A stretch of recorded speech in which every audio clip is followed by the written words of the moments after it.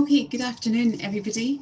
Thank you so much for joining us. I hope you have enjoyed and made the most of your breakout sessions. I had a chance to pop into a few of them and learn lots, and also got to meet some of the exhibitors as well. So thank you so much for participating, interacting, and making the most of the day.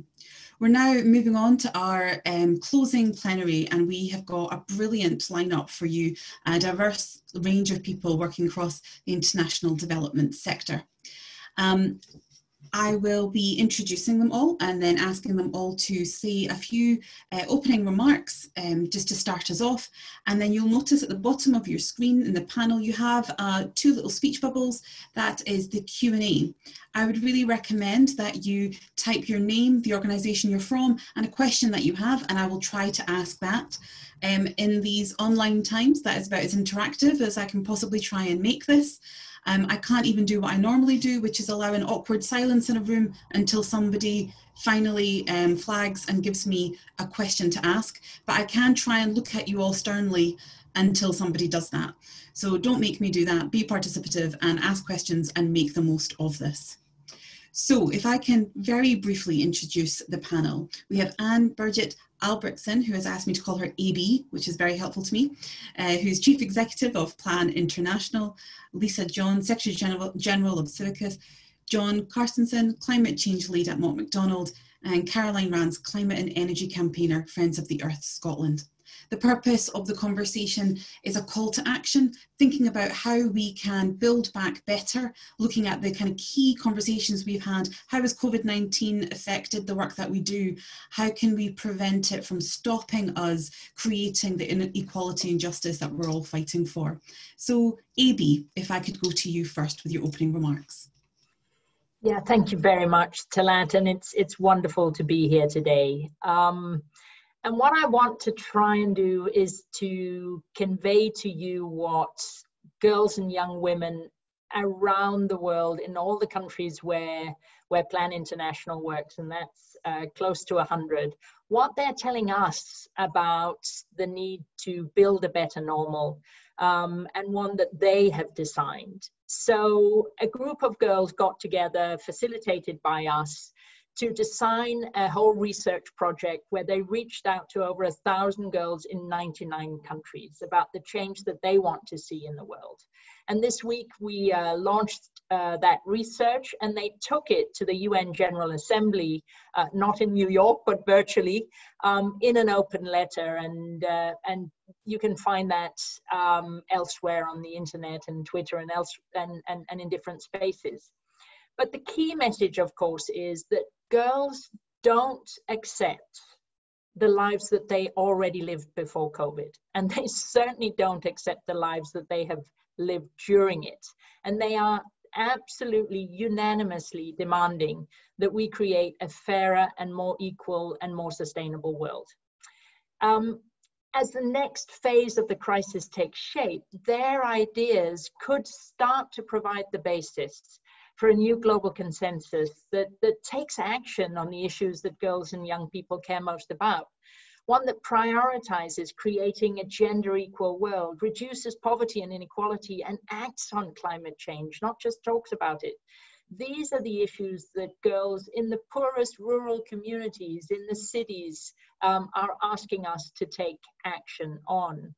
A just recovery from COVID means creating economies and societies that are founded on equality and fairness, and girls and young women aren't ready to accept anything else.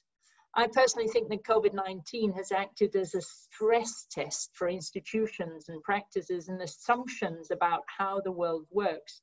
The harmful gender norms that pre-existed COVID and gender-based violence allowed to flourish in all societies around the world have led to an absolute explosion of domestic abuse during lockdown and a projected 13 million additional child and early and forced marriages. Legacies of austerities and underinvestment have absolutely decimated public services that were already creaking under the pressure of previous crises. And we're seeing this everywhere. This is not a developing country phenomenon. We are seeing it all over the world. And it's affecting girls' education, services, protection, all over the world. And the huge inequalities that exist already in the world have just been exacerbated with, of course, millions of families facing economic hardship as a result of the crisis, and girls being forced out of school and into child marriage. So the crisis, girls see, despite the hardship that they feel and the direct impact it's having on them, the crisis they see as a real turning point moment where we start to address all these injustices and listen to girls and young women, put them at the forefront of our recovery efforts. Back to you. Thank you so much, E.B. I was nodding along furiously as a lifelong feminist and gender equality campaigner. Thank you very much for your input. Lysa, John, could we go to you next? Thank you. So I'm representing CIVICUS here, and CIVICUS has been working for over a decade to systematically look at civil society trends across the world. And we're certainly alarmed that the pandemic has been used by governments as an excuse to further restrict civic freedoms. So as if it was not bad enough that only 3% of the world's population lived in countries where they could freely express themselves, freely assemble or associate. Emergency measures are now being used to impose further restrictions on both organized civil society, but also on citizens in general. And what we're seeing is a remarkable resilience from human rights defenders on the ground in terms of really putting their lives on the line to call out misinformation, to call out surveillance, to call out censorship, and to really object to the way that emergency measures and emergency laws are being used to undermine democratic processes. And I think that's, for me, the real crux of what we need to be engaging with as a result of the pandemic and in building forward better, right? And for civil society in particular, and because a lot of the people in this room are particularly representing organizations or institutions that work on global development and the sustainable development goals, I think what we've realized, and this is from a study we've done in 80+ countries to really look at how governments are supporting civil society in their effort to strengthen and sustain themselves. We already knew, for instance, that local organizations were reaching communities even before governments were, in order to provide relief and services. But what we're finding is that, that kind of framework, a kind of a systematic framework to allow civil society to operate and thrive when they are needed the most is really not being put in place across countries.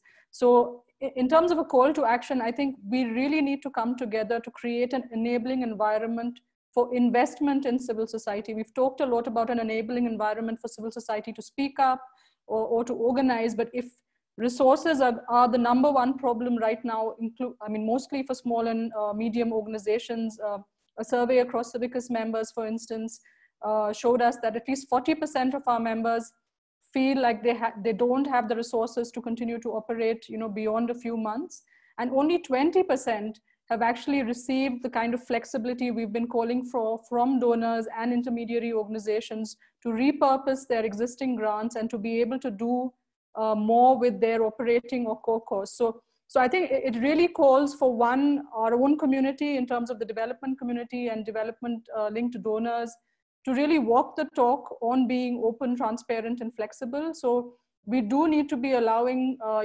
individual activists, small and medium-sized organizations to determine where they want to work and where they want to prioritize their funding. The second really is, this really needs to be a catalytic moment for cross-sector partnerships for how we increase resourcing in civil society. And the study that I spoke about earlier identified 6 key principles, and I won't go into all of them, but the 3 that really stand out for me is we should not accept governments, restricting and vilifying civil society when we actually know that they're the ones on the ground saving communities and saving lives and really being there for people. The second really is that we need to be very, very clear that operating costs for civil society are not you know, an optional or an a cost that nobody wants to support.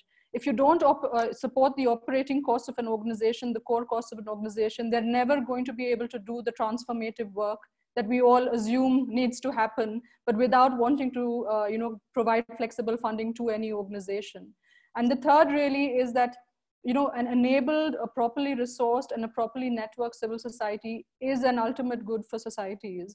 And we need to hold governments, I mean, their feet to the fire in terms of saying, what kind of policies are you creating? What kind of incentives are you creating so that the private sector, publics, you know, all other stakeholders in societies are able to appreciate what civil society does, and they're able to invest in them through, you know, leveraging assets and endowments, through, you know, a global giving kind of platforms, but also a local giving movement. And we really need now civil society to not be completely dependent on grant-based funding or ad hoc income generation type programs, but really, you know, have the same level of access to national and global resources that businesses do have. And I think that's the call I'd really like us to see taking forward as a result of this discussion.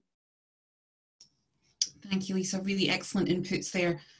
And before we move on to our next panelist, just a reminder that you've got the Q&A function just at the bottom of the screen there.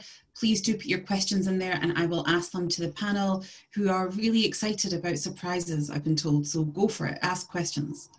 John Carstensen, if we could come to you next. Thank you very much.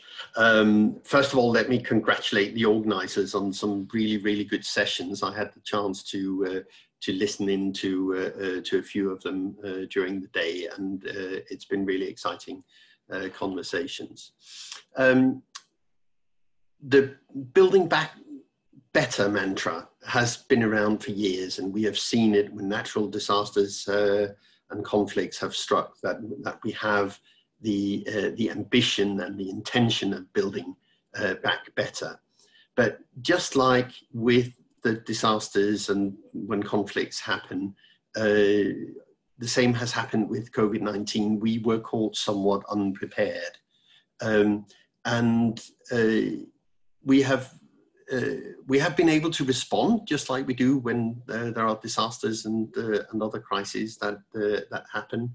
It's not always a flawless response, but we are relatively good at pulling our resources together as a global community and do something better. But unfortunately, we also tend to stay with our old habits. So we revert very often to how we used to do things because that's familiar, that's what we know. We know very often that things didn't work that well in that system, but we tend to get drawn into that, often because we are not really fully prepared to address what building back better actually means, whether it's about engagement rights or it's about climate change. We need to advance that preparedness. And climate change, for example, is upon us. It is happening.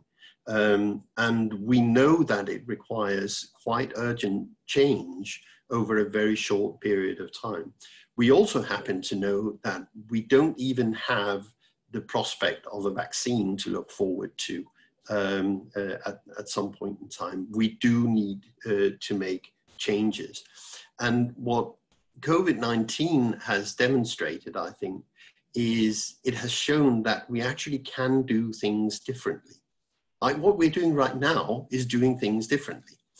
Not that long ago, we would have been on flights. We would have had a very large carbon footprint in order to come together and have a discussion. But we have learned that we actually can do things differently.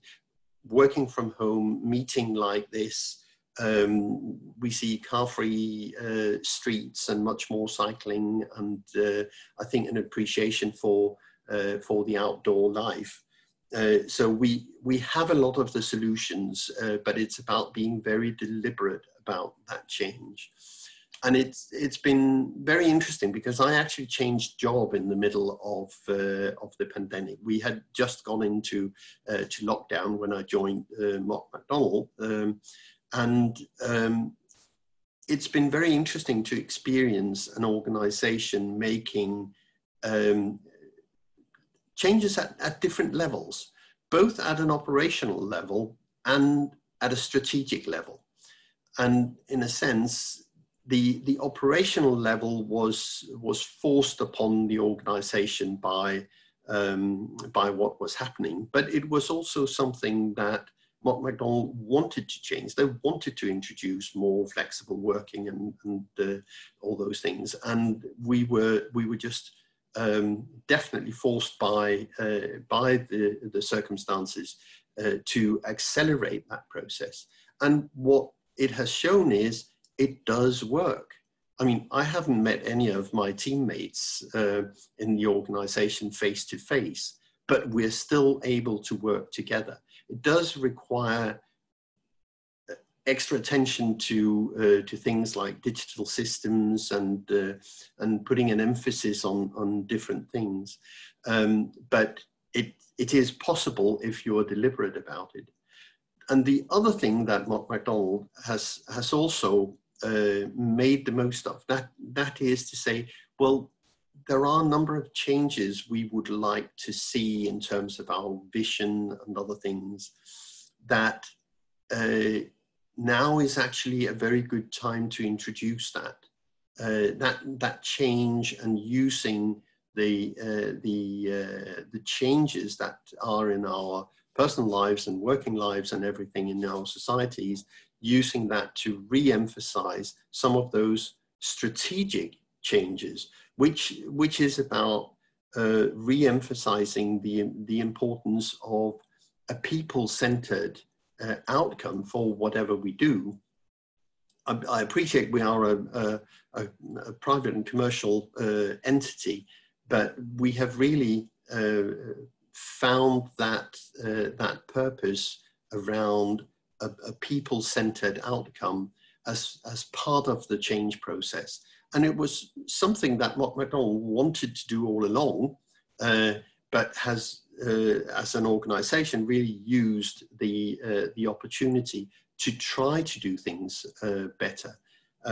So that's just an example of that. But my plea, in a sense, to all of us is we really have to be deliberate about the specifics of the change we want to see. We need to dig into our knowledge of the specific changes. So, for example, when it comes to climate change, we know that we need to decarbonize our economies. We know that there are lots of things we need to do to be prepared for the impacts of climate change. So we have the knowledge, we actually know quite well what we need to do, and that is really what we need to build on. Thank you. Thank you, John. And last but by no means least, can I go to Caroline, please, from Friends of the Earth Scotland? Thanks, Talat.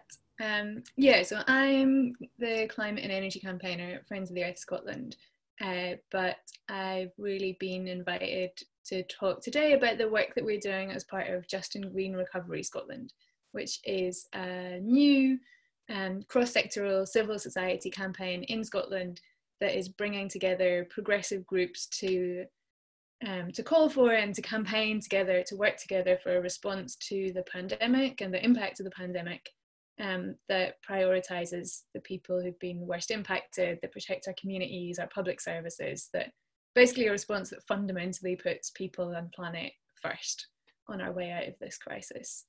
And I think actually just listening to the others there, I was quite struck on how, like, wherever we are in the world or whatever the sphere is that we're working in, that actually the cause and the issues and the kind of central things that we're asking for and that people from the ground up are asking for are really similar.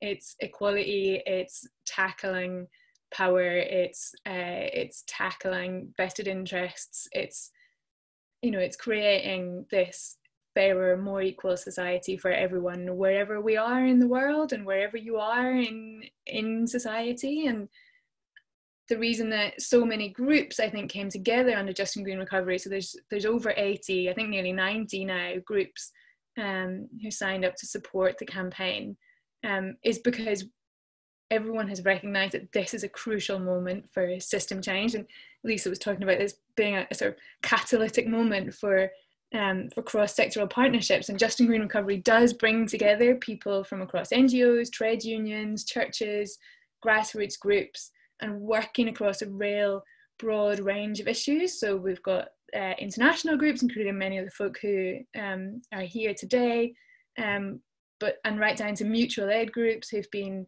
providing emergency support for their neighbours, groups working on tax justice, wellbeing economy, tackling poverty and inequalities, gender justice, climate, food, health, housing, public services, like all coming together, because we realise more and more, and the pandemic has really exposed this, that all of these issues are connected, and that you can't tackle one truly without tackling the other. And this is a time for system change.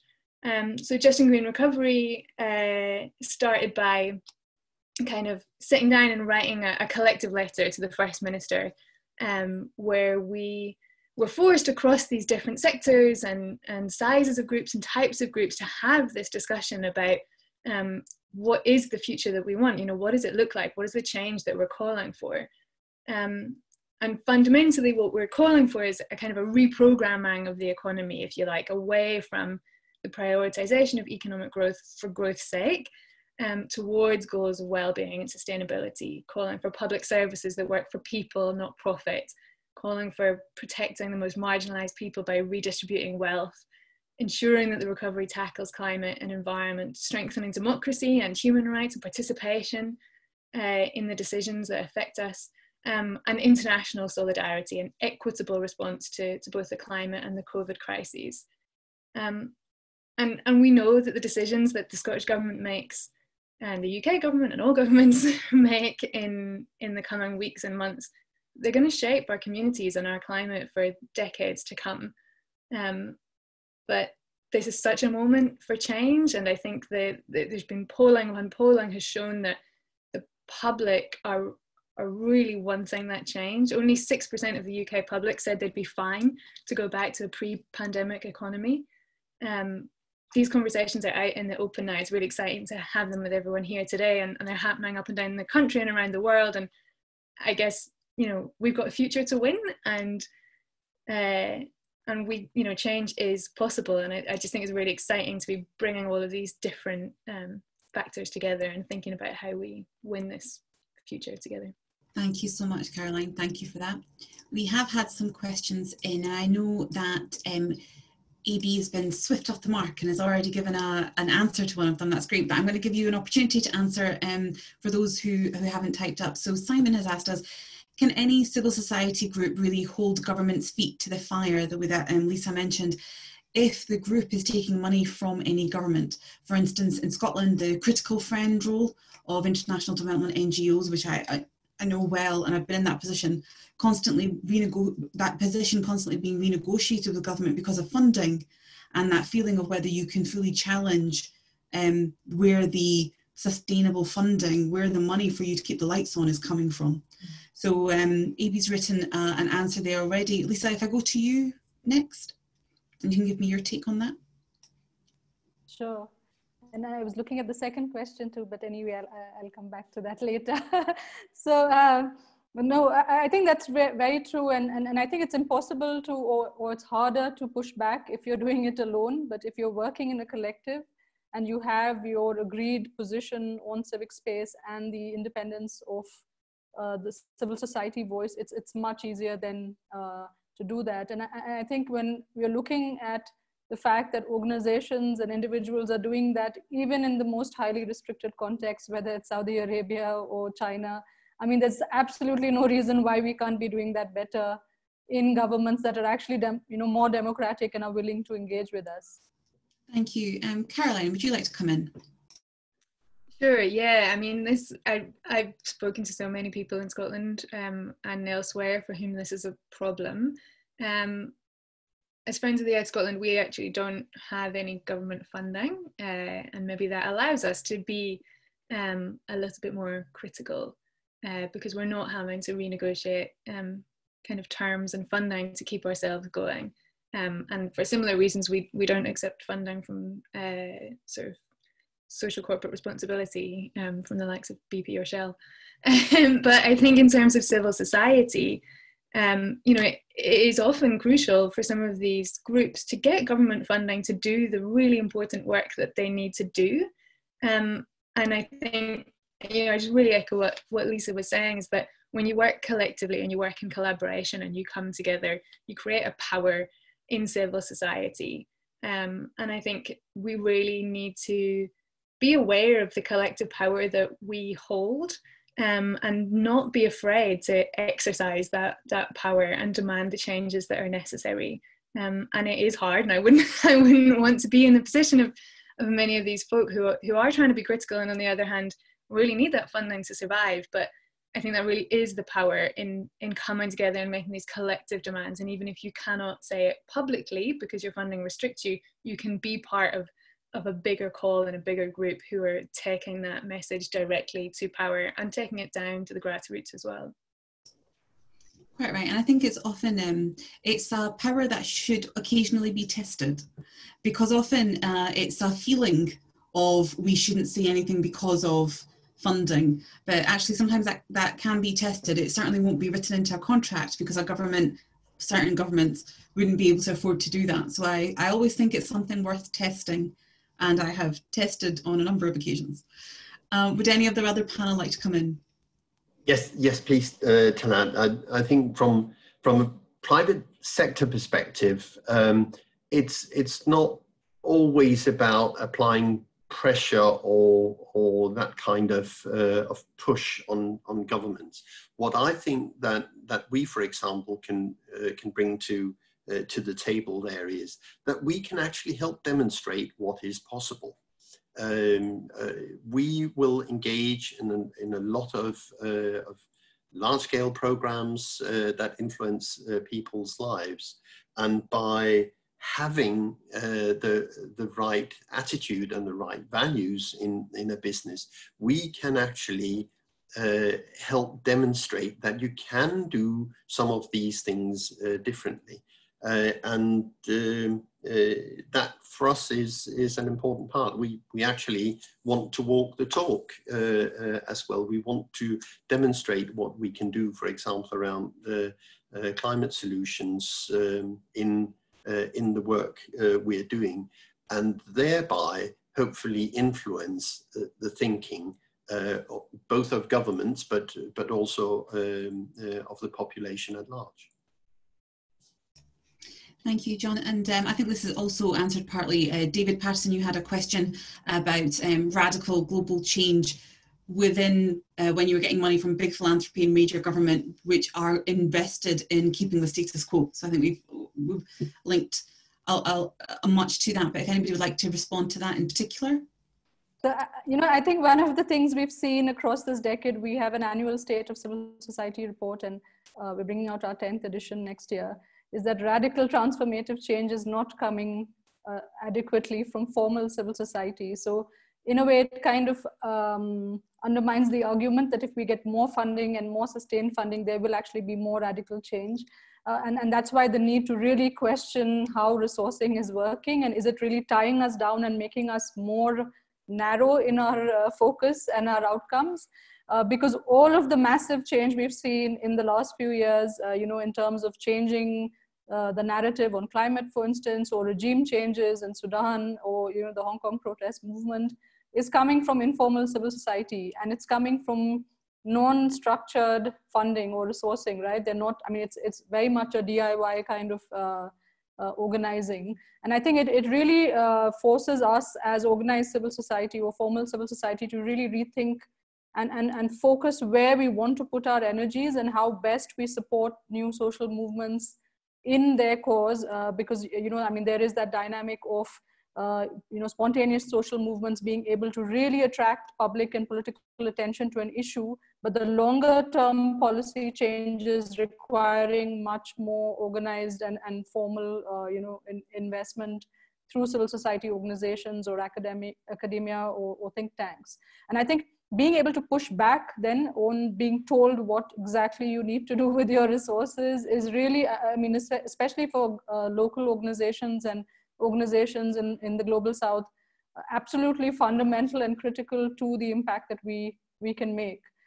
Because resourcing which is tied to very top-down outcomes or a very narrow lens of service delivery is just not helping anybody in the sector. It's actually undermining our legitimacy, as a whole across the world. And I think we need to really support each other in challenging both donors and intermediary organizations in the way that they kind of, pin down or almost, have this kind of extractive relationship with local organizations. Thank you, Lysa. Thank you. I think there's a really interesting question and an important one that's coming from Mary Popple.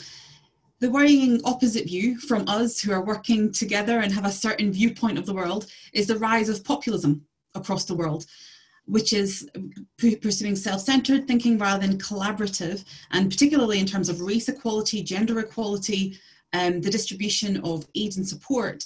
How does the panel think we can overcome this? AB, can I go to you first for that very easy question, of course? Yeah, I wish I had an answer, but it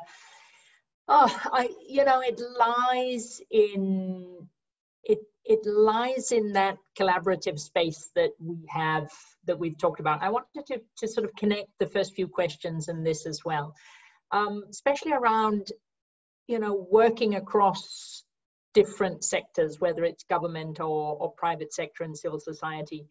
We have a collective interest, but we don't always articulate it like that, to keep populism, extremism at bay.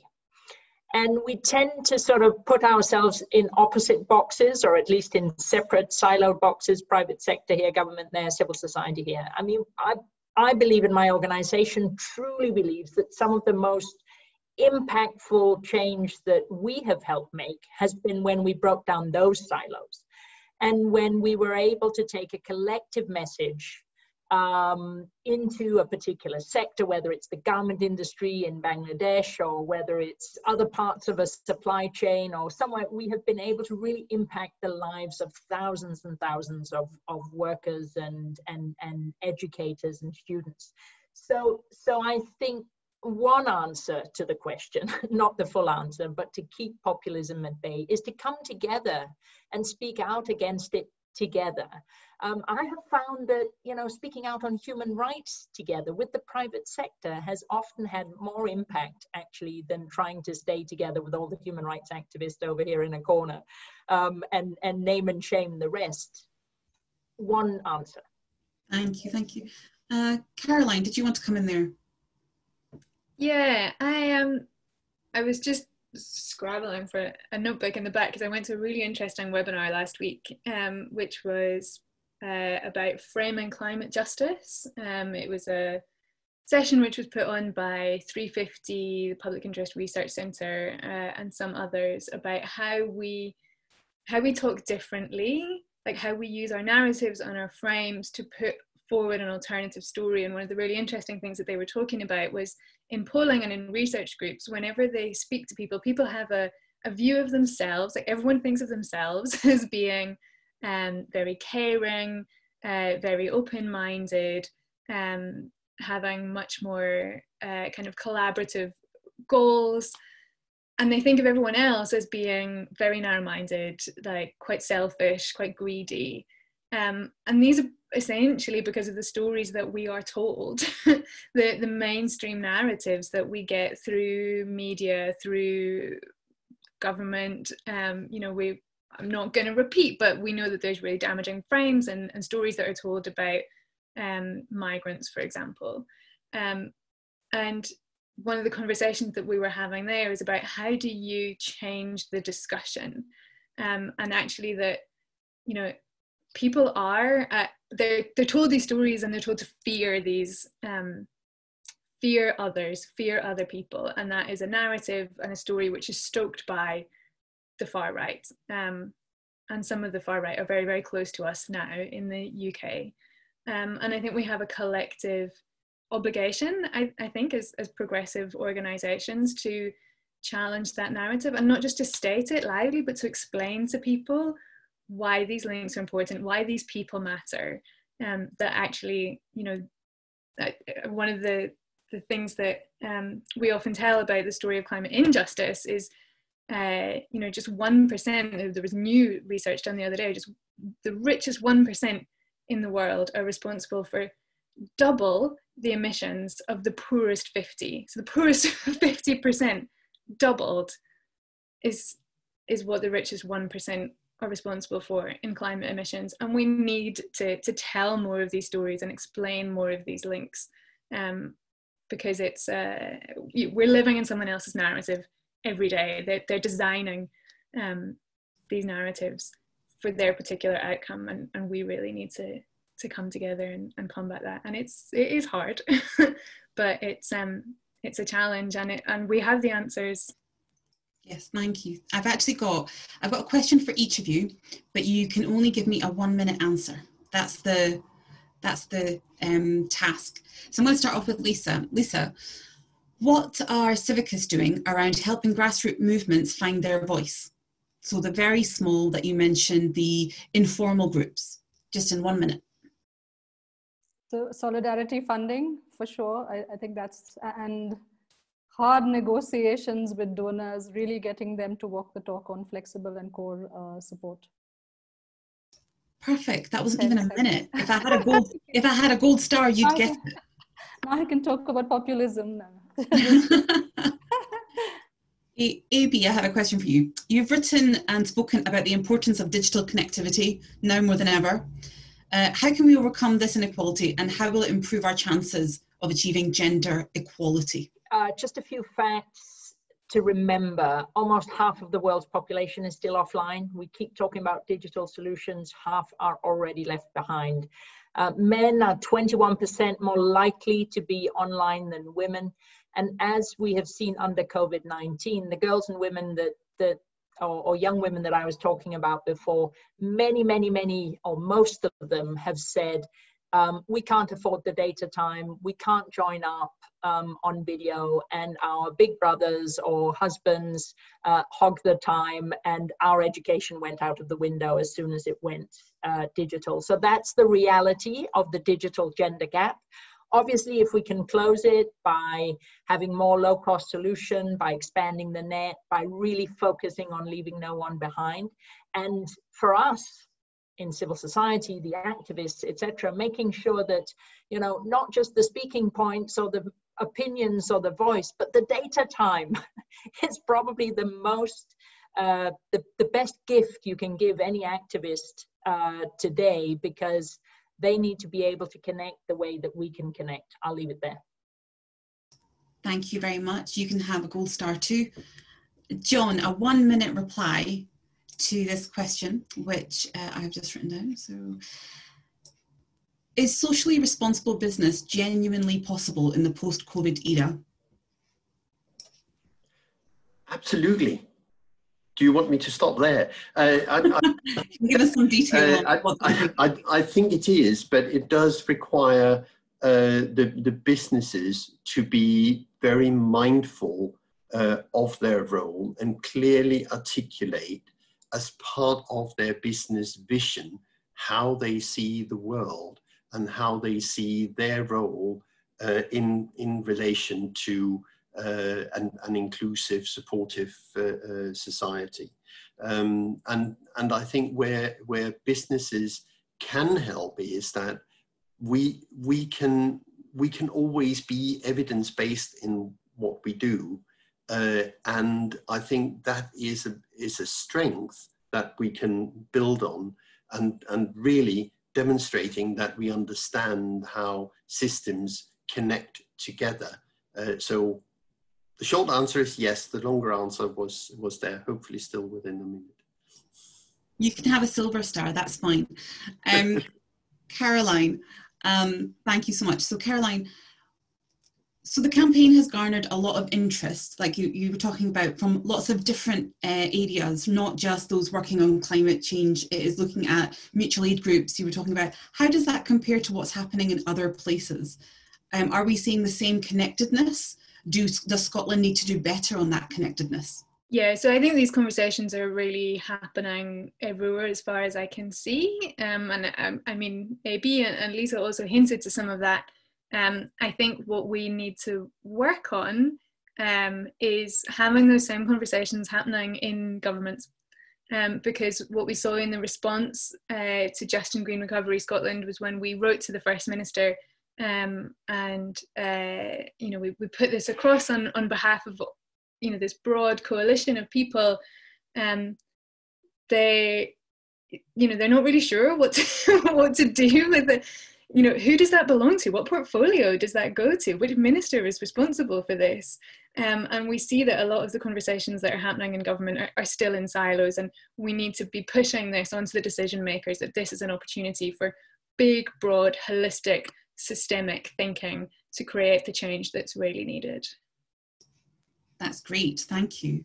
Not that I was timing you, but I'd guess about 58 seconds, so you're fine. Okay, so to sum up, because I think that's been really rich, really interesting, we've talking about a call to action. So if you'd like to just do a summary, and if you don't mind, Caroline, since you're on, we'll start with you and go backwards. And if you could give us a bit of a summary, takeaway points that you would like the audience to remember. Sure. So yeah, I guess it's a call to action, depending on who you are on this call today. I would say firstly, for individuals, start having these conversations, start having these discussions around the dinner table with your family, with your community groups. What is the future that we want to see? And we talked about we're living in other people's narratives every day. You know, we need our own vision, our own imagination. What is that better, fairer Scotland that we want? And once we have a vision of that, then we can really plot our way to getting there. Look out for a week of action, which is coming the 4th to the 11th of November, week of action for Just and Green Recovery. We're going to be encouraging people to get in touch with their MSPs, to use this as a chance to highlight the differing but connected recovery demands. So look out for that. That'll be coming publicly soon. Anyone that's on the call who are part of groups or organisations can join the campaign, get involved. And I think the critical thing I would say to people who are working in organisations is how, you know, think about how you can get out of your bubble. And I don't say that callously, because it's very difficult, it's time intensive, it's a lot of relationship building. But think about how you can reach out beyond your immediate sector. To make the links across civil society, because at the root of it, our issues are connected. And to the government folk on the call, I say the same thing. Like, we're hearing really positive words from government, but we're seeing the inconsistencies. And I think what the reality is that those inconsistencies are undermining the positive progress that we're seeing. People have talked today about policy coherence, and you know, 6% of people are fine to go back to a pre-pandemic economy. That means 94% are not. 2/3 of people think that government should intervene to make a fairer, greener society. The same proportion of people think that we should move away from prioritising GDP to moving towards a well-being economy. Like, the public want this. The government have a mandate. Like, let's use this to be the moment for real change that it can be. Absolutely, Caroline, thank you. And John, a very brief summary. Yeah, I think the need to be specific about the change we want to see is very important. But I also think for all of us, it's important that we get out of our silos. We do need to work together to collaborate, and I know we can do it, and there are plenty of examples of it. But those two things, be specific, break down our silos, and look at what we want to achieve as a complete system and the changes that need to happen within that system. Thank you so much. Lysa, your very quick summary. So just to say that one of the most powerful moments of this year was the emergence of feminist leaders at national, subnational and regional levels, right? And we saw that there are people in government who believe and who act on the same values that we do. So my one line call to action is hug your allies. I mean, if there, you know, change is not coming from just one part of society, it has to be intersectoral and intergenerational. This is the moment when we need to find and make friends, and then we can move forward. Thank you so much, Lysa. And AB, your final thoughts. Just building on all the wonderful calls to action that have already been said. Love it. Let me focus on the intergenerational, make sure that it's not all us old folks that sit at the table, but get the kids and the young people in there at the center, not just as tokens, but really shaping the agenda. And then maybe as an old UN policy wonk, you know, we've got the Sustainable Development Goals. We built them together with government, civil society, private sector. It is our collective agenda. Let's not reinvent it. We have it. Let's translate it and make it come alive. Thanks. That was brilliant. I know that it was speedy, but I feel like we got through so much there. Thank you hugely to all of you for your expertise and your time, and mostly when it comes to me, your passion. That's what comes across, and that's what makes something online feel less online. So I appreciate that. Thank you so much. It's now time for me to essentially close off the conference. And I think I can just go straight on to that. Yes, I can. Firstly, I would just like to start off by saying a huge thank you to everybody who has participated today, whether that's as participants that have been there diligently going in on time to each breakout session, or whether that is our panelists, the minister today, those who are doing the workshops, sessions, and of course those who are in the exhibition. A huge thank you for your participation. Thanks to StoneX who supported and sponsored the conference to be able to bring it to life. A huge well done to the Alliance staff who have made this happen and gave me the privilege of chairing. I really appreciate that. I've learned lots, and the opportunity to be able to see people who care this deeply means a lot to me. So a huge, huge thank you. There's a couple of things that I need to tell you. On the tech change platform that the main conference was on, if you go to next steps, which will still be open after the conference finishes, there is a pledge, which is us asking you, what is your call to action? What is it that you are going to do as people who have participated in this conference? What have you taken away and what will you be doing next? So please do fill that in. There's also a feedback survey which will be sent out to you and is available on the online platform as well.